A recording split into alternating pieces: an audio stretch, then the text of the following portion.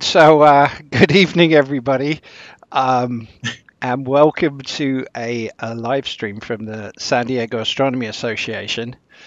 The reason I am chuckling here is because we literally were having technical problems until 30 seconds ago. So the confidence in us getting through this stream without too many problems here is going to be interesting, but we'll see what we can do. My name is Gary Hawkins. The presentation or the live stream is we're going to be looking at the constellation of Orion, which is a very famous constellation that most people are familiar with. And we're going to be looking at that through the eyes of Robert Burnham, who wrote a very famous well, actually, it's a set of 3 books that we're going to talk about in a few moments.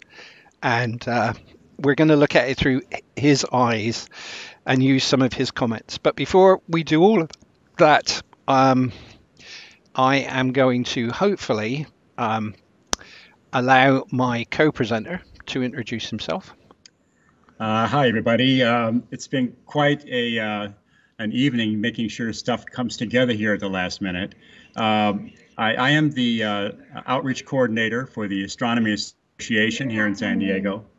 A little explanation, following the rules for the response to the COVID problem, things have been shut down. We had hoped to do this event and a couple others out at the Oasis County Park in the lakeside area east of San Diego. And we did one event there that was wonderful, very easy and a great setup, a nice place to go, and the park is very, very cooperative. But after the latest changes in the rules regarding the response to COVID, the park advised us that they would not be able to host these events for the time being. So at the last minute, Gary and I have attempted to throw together this program from our homes, and there's been a lot of technical issues. Gary, are you still there? Are you live? Yeah, I'm still here. Unfortunately, I forgot when I swapped over to the introduction there to do the transition in OBS. So everybody was still looking at the introduction slide as opposed to our faces. But I've solved that problem. And just to give you an idea of how difficult this is this evening. Normally we operate at one site. We're together next to each other, or at least socially distanced, and all the computer equipment and everything is in one place. That is not the case this evening. Dave is home in La Mesa. Dave? Yes. Yeah. Dave is at his home in La Mesa. I'm actually at my home in Scripps Ranch. Dave is Skype calling into me. I am then taking Dave's Skype stream and blending it into the OBS stream that I'm putting out to YouTube. My computer is also controlling my mount, and just to make life interesting, this is a new mount that I only purchased about 10 days ago, and it's not being trouble-free at the moment. So my mount has crashed twice tonight already.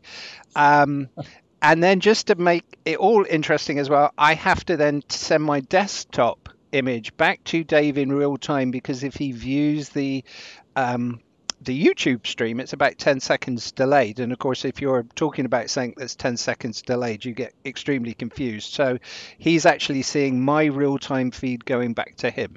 So that's kind of an example of all the pieces that have to hang together here for this to continue to work throughout our presentation. So anyway, what I'm going to do now is I'm going to go back to my slide presentation. I'm just going to run through a few slides to give you an introduction of what's going on. So first of all, where am I located? Well, I kind of mentioned that. I'm actually in Scripps Ranch. If you look, you see the gray area. There's 2 gray areas. If you go north of the higher gray area, and you go up about halfway, there's a small city called Poway, and I'm located pretty close to the city of Poway, basically in Bortelate skies. So we suffer a lot from light pollution here, and one of the reasons I do AAA is because it's a great way of counteracting light pollution. The camera setup that we're using tonight is a little different to what I've done on live streams, just to add some more interest and spice to whether we can actually keep this live stream going for the entire period, because not only am I using my regular setup, but I'm also using a guide scope tonight. And the reason I'm using a guide scope is because we're actually going to be doing some longer exposures of some of these targets to pull out some more detail. And because my C8 Schmidt-Cassegrain telescope has a relatively long focal length, even with the focal reducer on it, I need to use guiding in order to keep the telescope pointing at the target so that the target doesn't sort of blur and smear. So I have a guide scope located above my main scope, and behind the main scope, as I mentioned, there's a focal reducer. Behind that there's a filter, a set of filters, and I've got a light pollution filter in at the moment to try and knock down a little bit of the light pollution that we get from the city of San Diego. And then connected to that is a 9 megapixel camera with a square format, and that's all now sitting on a new mount for me. This is a Skywatcher EQ6R. Those of you familiar will know that I've typically used an AVX, and while the EQ6R is definitely a massive step up in terms of performance, it's also a big step up in terms of the problems I'm having with it at the moment. And currently it's kind of disconnecting itself occasionally, which is a bit of a problem. That's a list of all the software and hardware that's running this evening. I won't go through it, but it's there just for your information.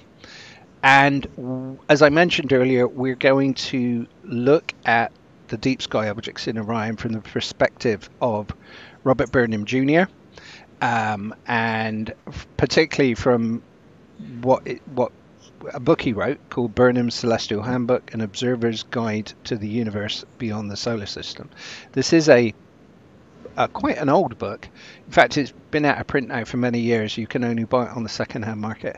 But Dave and I are huge fans of Robert Burnham, and I'm sure many others of you as well are probably big fans as well. And Robert Burnham was kind of an interesting character. Kind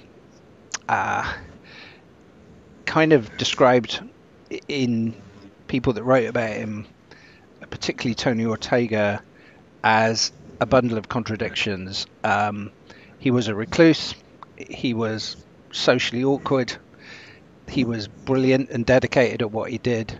He worked for the Lowell Observatory in Flagstaff, Arizona for 22 years, doing a survey work for them. And while he was doing this survey work, he did a lot of his own observing, and the notes from his own observing became the Celestial Handbook that he initially self-published because he couldn't get a publisher, and then it was picked up by Dover Publications. And we're going to be observing Orion primarily this evening, the constellation of Orion.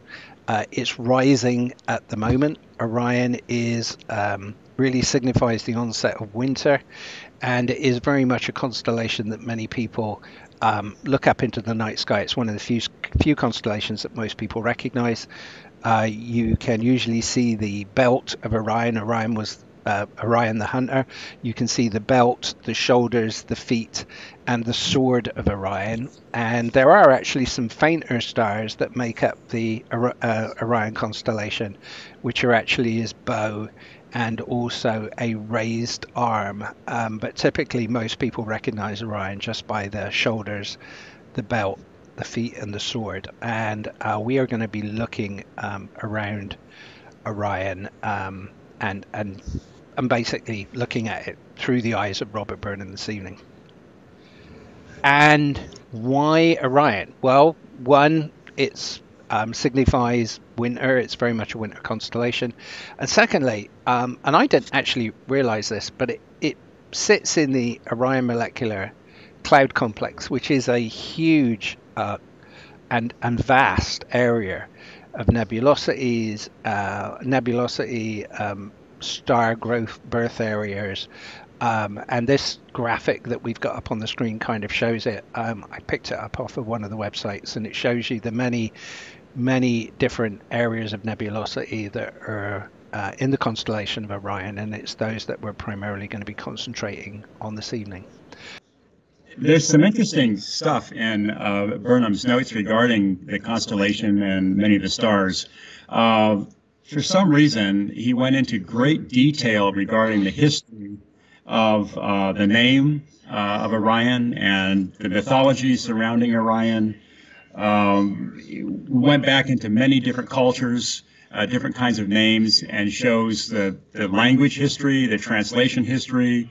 There's a great read in Burnham's books regarding the derivation of the name of the constellation and the stars. And it's, I mean, it would take me an hour to read this to you. So you need to read it for yourself. It's very enlightening. Right, so this, I believe, is where we try and start the viewing part of the evening. And what you are now seeing on the screen is a image that I've been taking 40-second exposures with. I've now stacked 21 frames, so about 15 minutes of image. And we are looking at the open cluster, which is just north of the three stars that form the Sword of Orion. And this is the open cluster NGC 1981, which was discovered by John Herschel in 1827. It's about 28 arc minutes across, which, as you can see, kind of nicely fills the field of view of my telescope, which is pretty much 30 arc minutes. It's 0.5 degrees. And interestingly enough, not only can we see the open cluster, but we can also start to see some of the nebulosity now that the Orion constellation is famous for. And you can see several, you can see large areas of nebulosity here to the left-hand side, and you can actually see a really interesting structure right on the corner of the image here, which is three bright stars that also appear to be formed a reflection nebula as well. So this image now has been formed for quite some period of time. Of course, I managed to forget to change my target name, so when I save it, I'm going to get the wrong name, but I am going to save it, and we are then going to move on to probably the most famous nebula in the Orion constellation, and that is the Orion Nebula itself. And because this is just such a bright nebula, I'm actually going to clear that stack again. Here we go. I'm actually going to bring my sub time down to about 15 seconds because I can collect a lot of data and we can see our first image pretty quickly. Here we go. So yeah, so I will adjust this in a few moments to make this a little cleaner. But before I do that, in fact, let me do that quick adjustment here as we allow a few images to come in. So the Orion Nebula M42, and I'm going to be reading directly from Burnham here. This is the great nebula in Orion, considered the finest example of a diffuse nebula in the sky and one of the most wonderfully beautiful objects of the heavens. And in fact, I think you can see this is a pretty incredible image that we have formed here, probably with only 60 seconds of imaging, and you can already see the core area showing bright white. and the expanding Orion Nebula. Now, the Orion Nebula is considerably bigger than the field of view of my telescope, so we're actually really only seeing the first part of it. If I actually wanted to show this image in its entirety, I would probably have to put a mosaic together. But obviously, we're not going to do that this evening. So again, to quote Burnham, it may be seen in a pair of field glasses as a faint haze spreading out from the famous quadruple star Theta in the middle of the Sword of Orion. So when you look at the Sword of Orion in the sky, you will see three stars in a line. Well, the middle of those three stars, Theta, is actually a collection, a quadruple star, and in fact, it's even five or six stars, but it's generally known by the four brightest stars for the called the trapezium. So this is effectively the middle star in the Sword of Orion. In a small telescope, it appears as a bright green mist enveloping the star. Now, what you often find is that when you're doing visual observing, because of the way that your eye receives light, you tend to see things pretty much in black and white, or with a slight greenish tint. So you tend to miss the colors that we're seeing on the screen this evening, because actually the Orion Nebula is a vast collection of reds and purples and whites. From Burnham's book, he makes a note here that M42 was the first nebula to be successfully photographed by Henry Draper in 1880 using an 11-inch refractor, and his exposure time was 51 minutes. So at this point, they did not know what nebulas were. And but this one was the first one actually successfully photographed. It is not surprising, since it is one of the probably, I wouldn't say easiest objects to photograph in the sky, because it has an extremely high dynamic range, and in fact we're going to do some more imaging in a couple of minutes that will actually show the core, and typically when you see a picture of M42 as we're seeing at the moment, it's pretty much in this format, where the core is completely blown out because the dynamic range of the target that we're looking at is so high. So this area here, we cannot see the four stars that provide the light that basically light up this reflection nebula. And this area here is known as M42. This area here, which is slightly separated, is known as M43. So we're actually seeing two Messier objects here as classified by Charles Messier, M42 and M43. And M43 is actually lit up by the central star.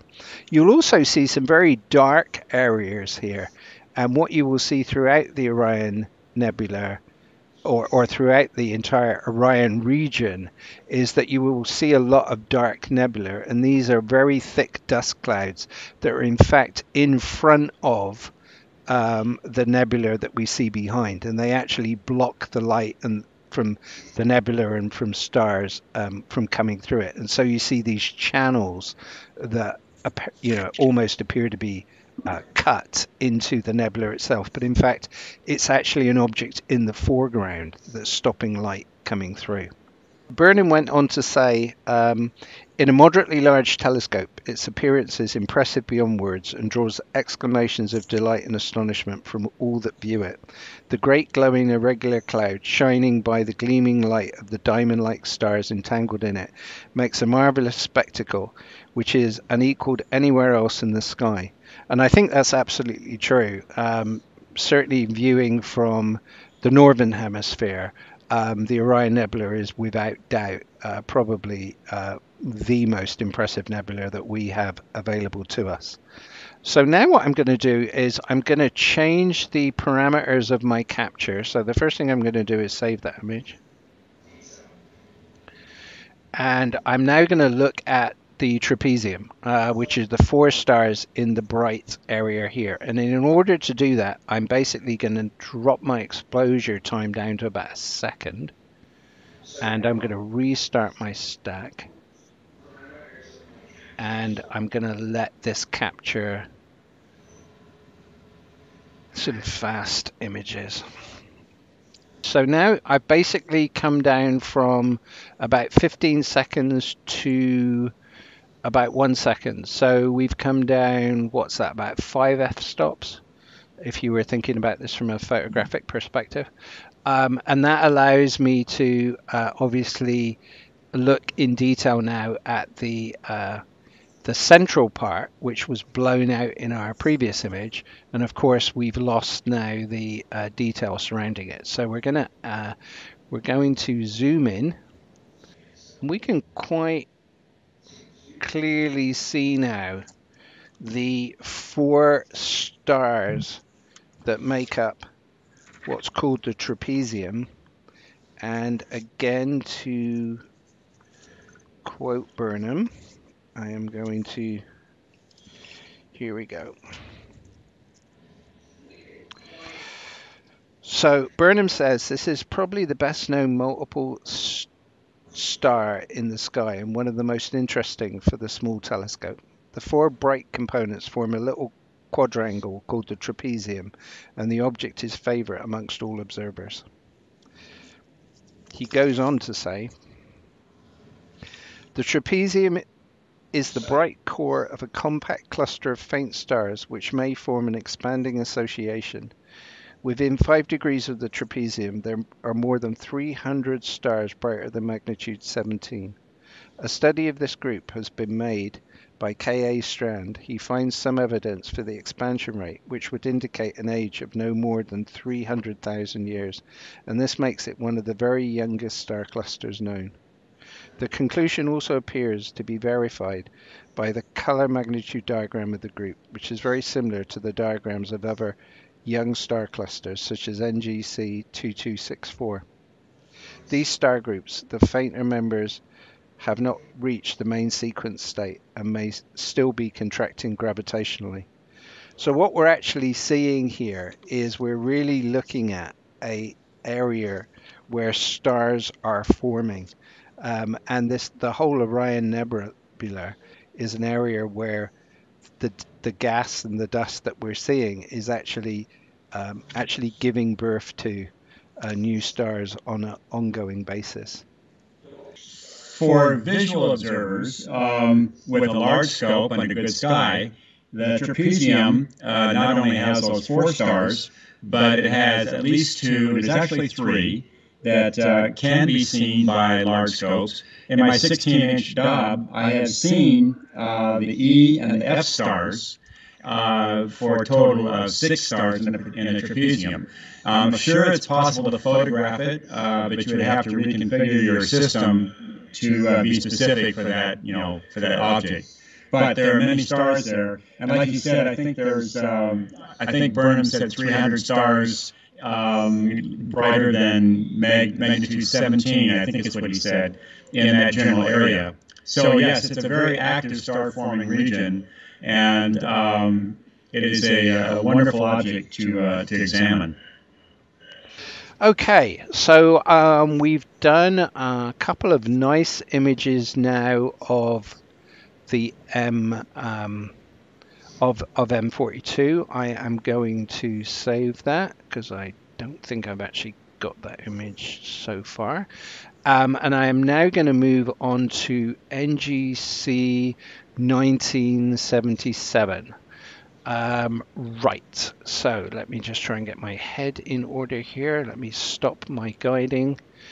Let me slew my scope. So now I'm actually going to pick my guide star for this latest acquisition, and I'm going to start my guiding off again.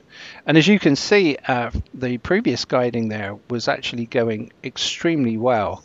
It's kind of interesting. This scope appears to go through periods where the guiding gets extremely good, and then there are periods when the guiding seems to go all over the place. So I think this is still very much a learning process, and I've got to figure out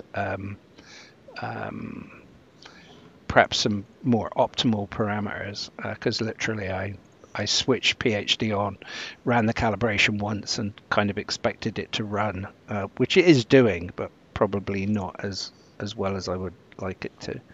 And we're going to move on to our next target, which is NGC. Well, we're already there, 1977. I am going to increase my exposure time, and I think this time I'm going to run at a full 60 seconds of exposure. This you would not be able to do if you were not guiding. It would just be asking the tracking on the scope to be doing too much, and you would start to see elongated stars, but by guiding it keeps the stars nice and circular. So let me reset my stack, and we are collecting our first image of NGC 1977, which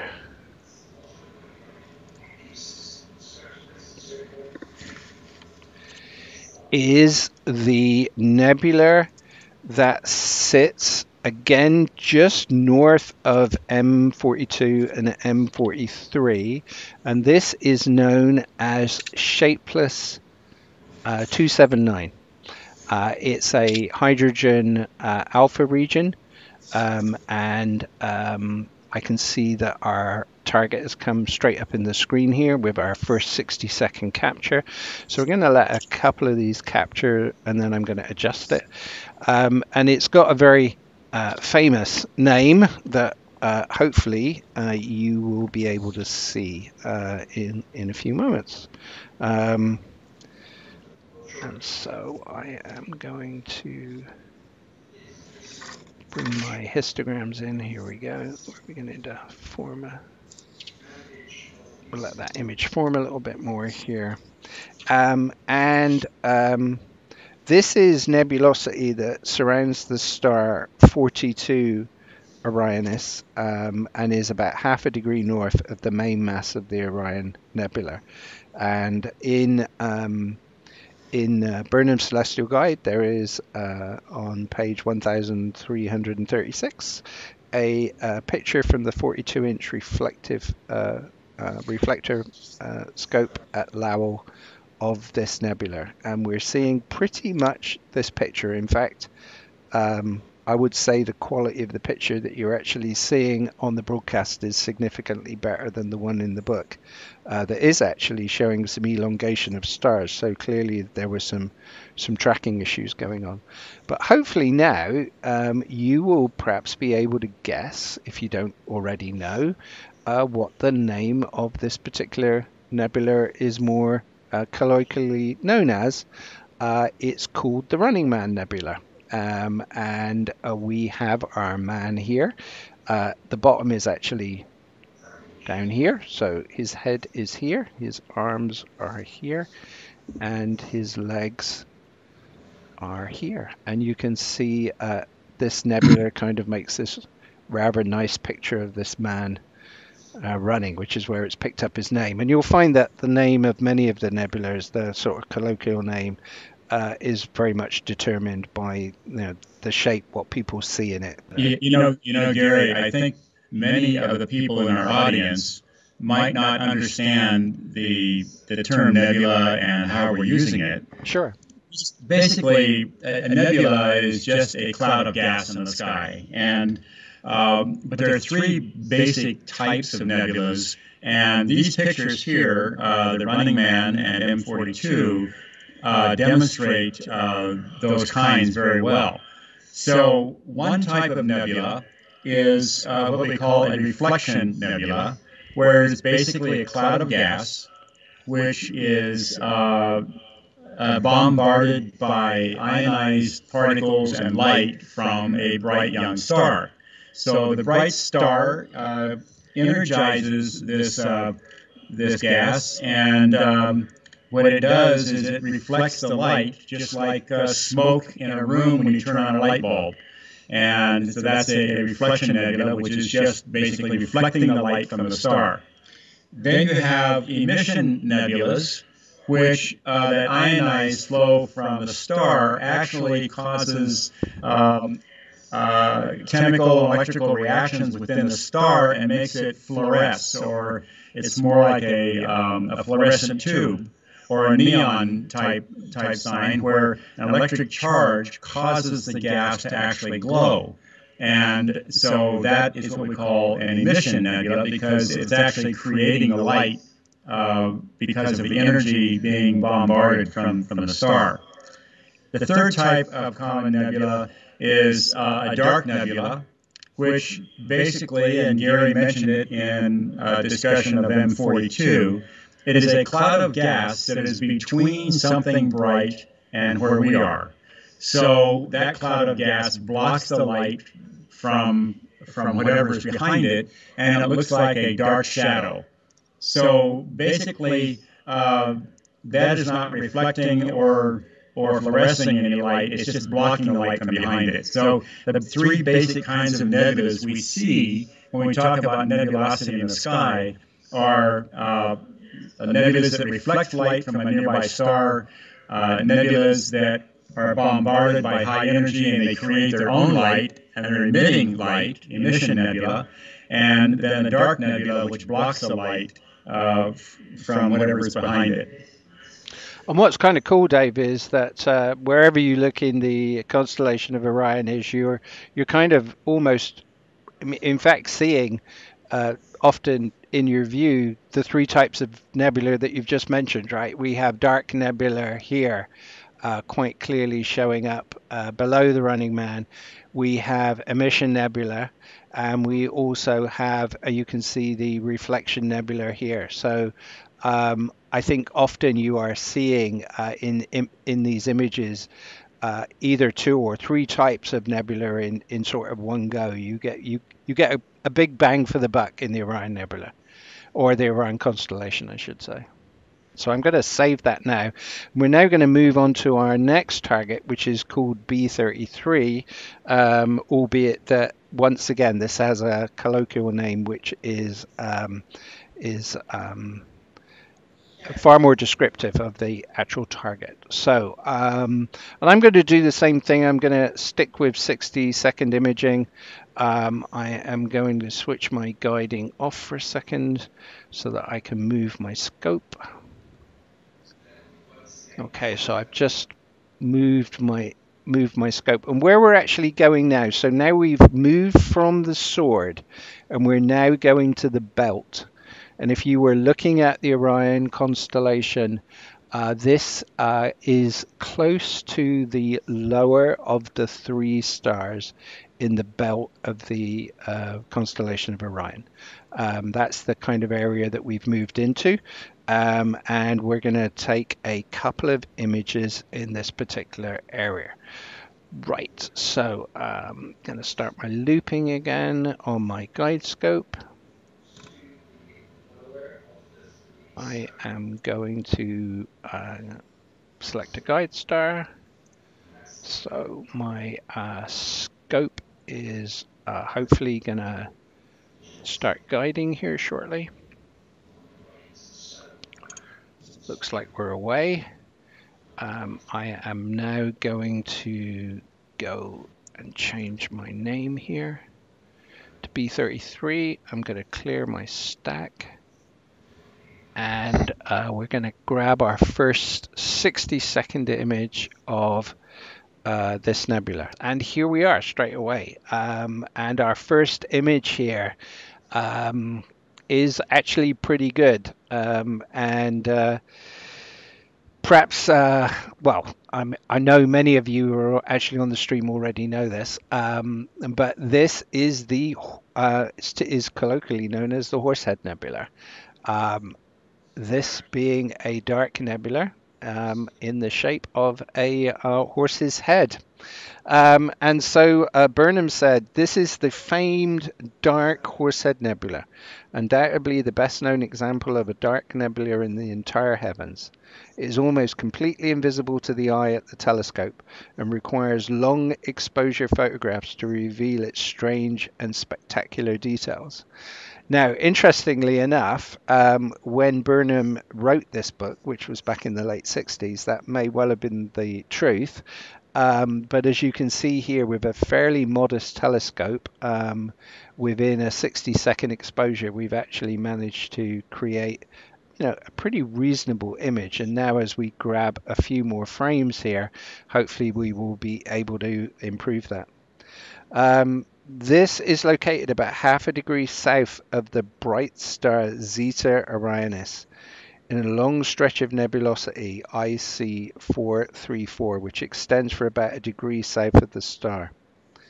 This nebulosity was probably first detected by Pickering on photographs made in 1889. And the dark Horsehead itself shows clearly on a plate made in 1900 and published in the Astrophysical Journal in 1903. The significance of the object was not immediately recognized, and the early descriptions refer to it as a bay or gap in the nebulosity. Bernard seems to have been the first to recognize it as a great obscuring mass of some sort seen against the bright region of nebulosity behind it.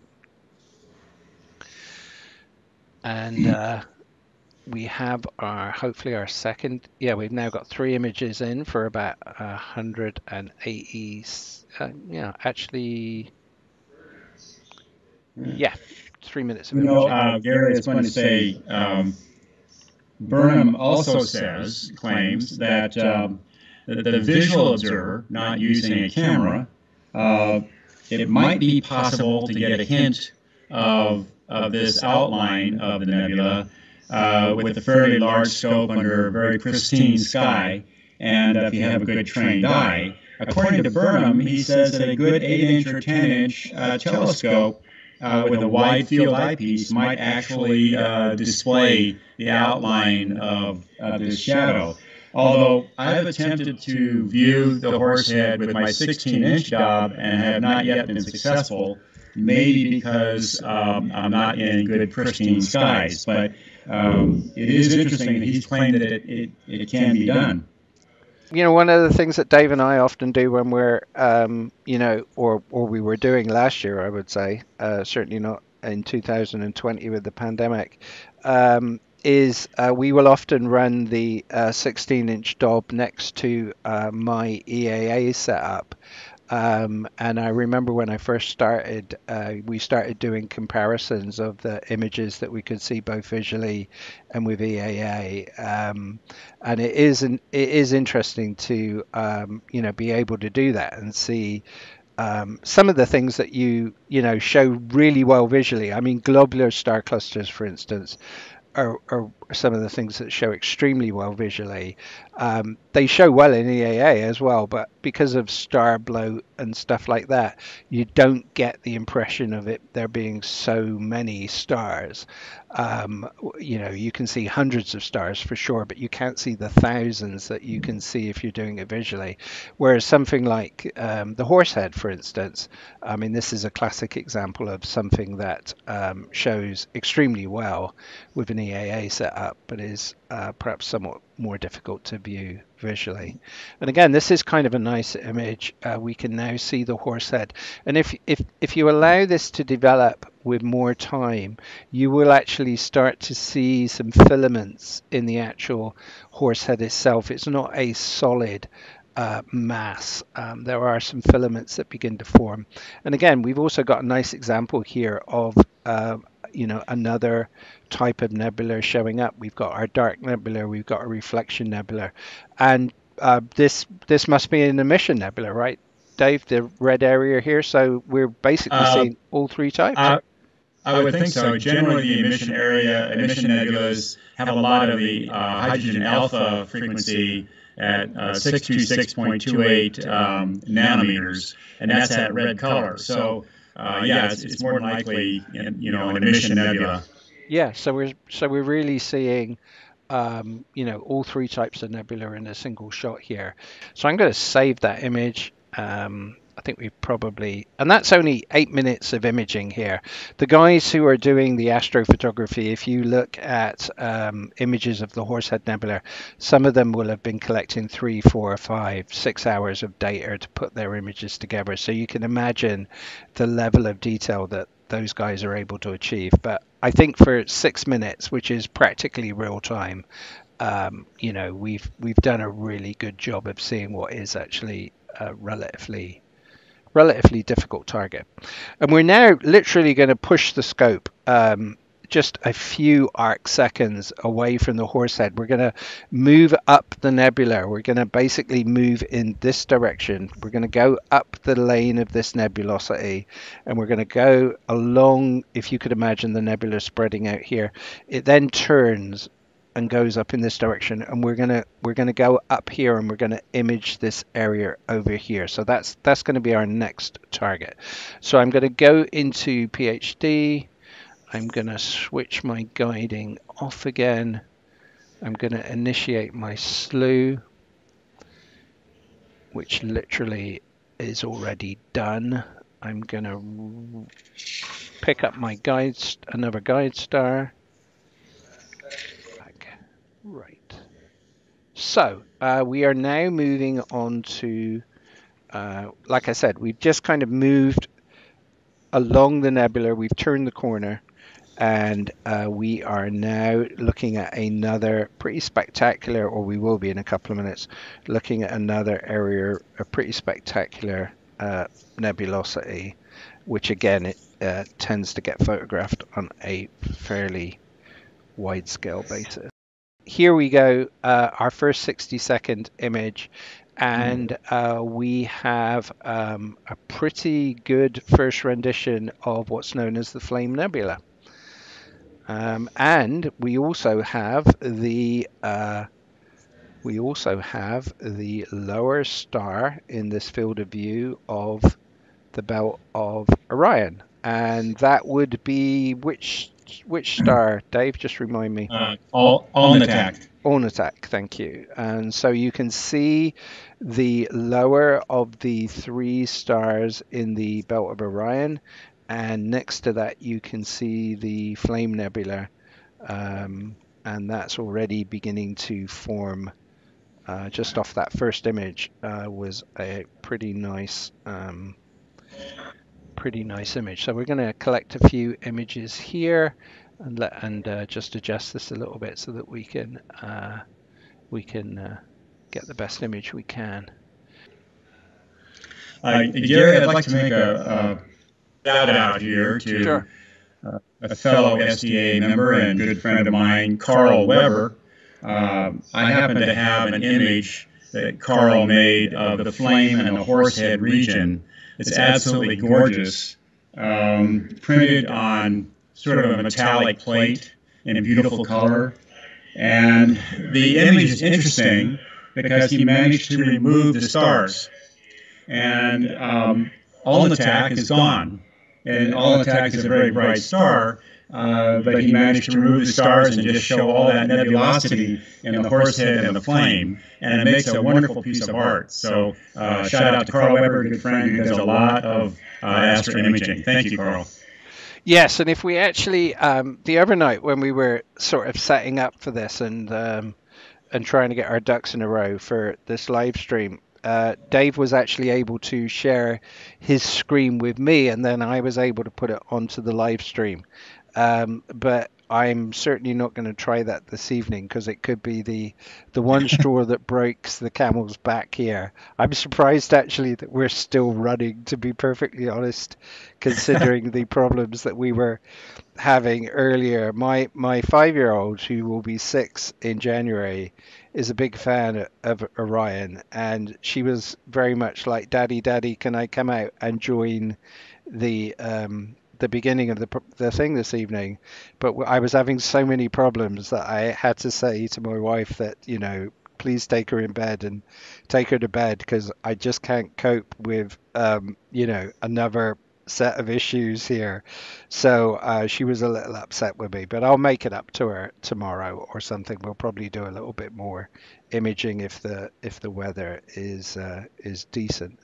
Um, so again, I'm pretty pleased with that. That's not that's quite a nice image of the Flame Nebula there. Again, you can see this really distinct area of dark nebulosity that not only runs up the center here, but also these tributaries that run across. And this makes this a pretty spectacular image. And it kind of looks nice here with the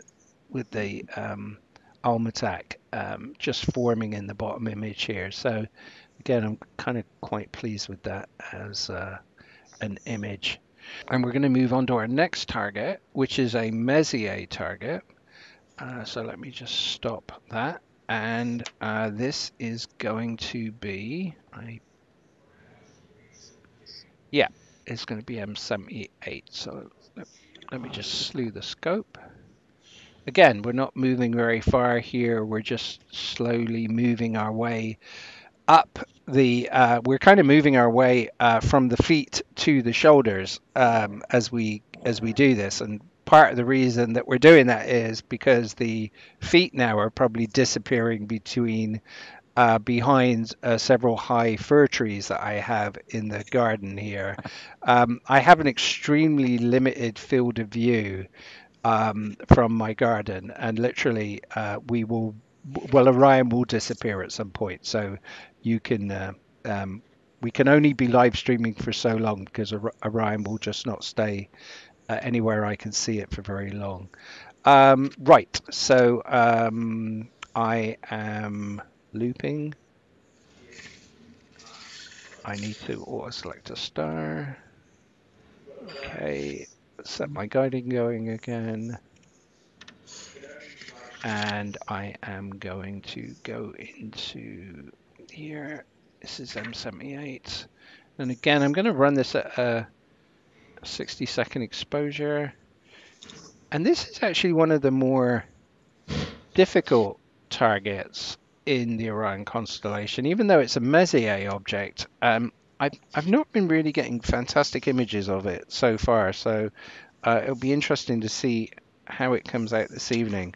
So while we're waiting for that first image to form, I will just say that M78, and again, this is in the words of Burnham, is a bright diffuse nebula located about 2.3 degrees northeast from Zeta Orionis and virtually on the celestial equator. It was discovered in 1780 by P. McCain, who described it as two fairly bright nuclei surrounded by nebulosity. Messier, who observed it later in the same year, thought it to be a cluster of stars with much nebulosity. Admiral Smythe saw two stars in a very wispy nebula in which Lord Rosse thought to find some indication of spiral structure.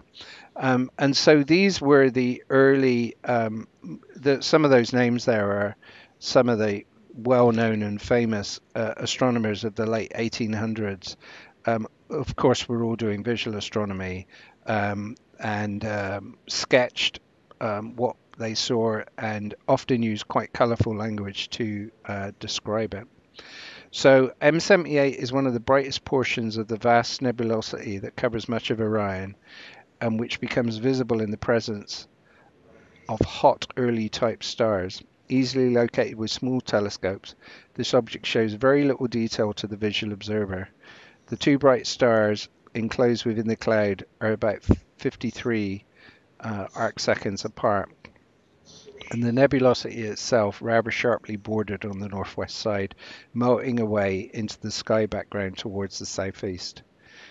For a space of about half a degree around the nebula, the sky is heavily obscured by an absorbing cloud,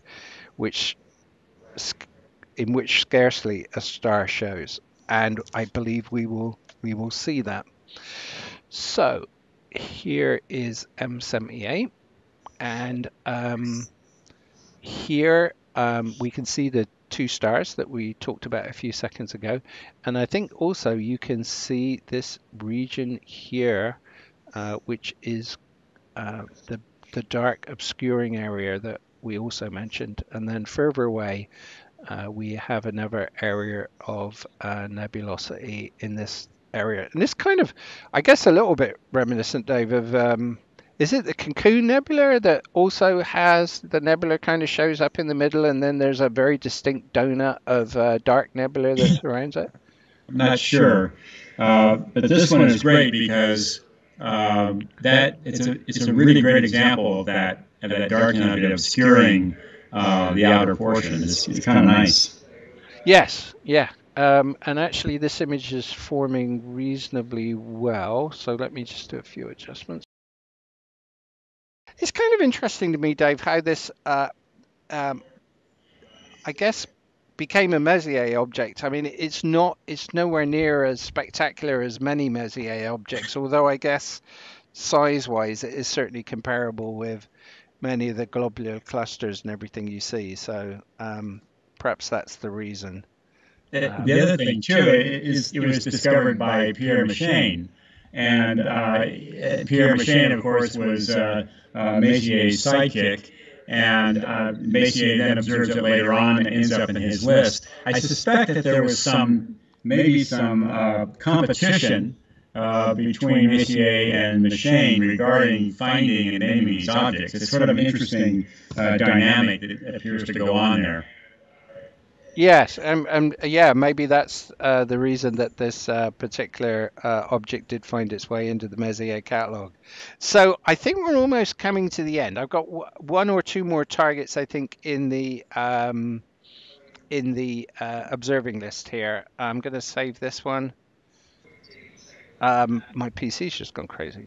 Oh, good. Well, that worked out. The timing on that worked out spectacularly well, because apparently I just got a message that came up on the screen to tell me my telescope has just disconnected again. So maybe this is the place to finish. So hopefully everybody's had a fun evening. It's definitely gone a little better than I anticipated, as we struggled to get all the kit up and running. As I said, if you didn't hear at the beginning of the stream, I'm actually located in one physical location. Dave's located in another physical location. He's Skyping into me. I'm sending a screen share back to him so that he can see my real-time view. All because we're trying to get around the COVID restrictions here in Southern California. But it's been fun. It's definitely been a learning exercise for us again as we try and take our outreach program, and optimize it for online viewing. I think that I'm hoping that whoever is still out there has found this whole process somewhat entertaining. We really enjoy doing something which is as close to being live and hands-on as we can possibly get with the given restrictions. So it would be much, much easier for Gary and I to produce an entire show and record it and then post it up on YouTube and send a link to you so you can see it. But it would not have the same impact as knowing that you're actually there participating with all of these weird technology problems and these challenges that we have. It just makes me feel like I'm a little bit closer to the actual hands-on, eyepiece and the scope, talking to the kids, stepping up on the ladder kind of outreach, which we have been doing for so many years with the San Diego Astronomy Association. So, I hope that you feel that this is entertaining and that it's at least somewhat informative. I certainly welcome any comments from anyone out there regarding problems you've noticed or things you would like to see. You can reach me at outreach@sdaa.org. There's a link on the website. You go to our website, and on the left-hand side, you'll find the links for all of the major officers, including myself, under the outreach program. So let us know what you think, and I hope you've enjoyed the evening. Gary and I were a little frustrated at about 7:45 tonight when things were not going well, but now that it's after 10 o'clock, I've had a wonderful time myself. And Gary, thank you so much for some very, very great images that we've been able to put together with this cobbled together system. So thanks again, Gary, for that work. And we thank all of you out there for participating, and keep an eye on our website and our calendars. We hope to continue doing a few more of these, and hopefully we will get better as we go along. So thank you very much. And Gary, back to you. Okay, Dave, great. And so I will just say goodbye to everybody. As Dave mentioned, we have a webpage. We're also on Facebook. Just search for San Diego Astronomy Association. And obviously, this video has been hosted on the San Diego Astronomy Association YouTube channel. I have my own personal YouTube channel as well, where you can find a whole series of EAA events there as well. So anyway, good night, everybody, and look forward to catching up with you again.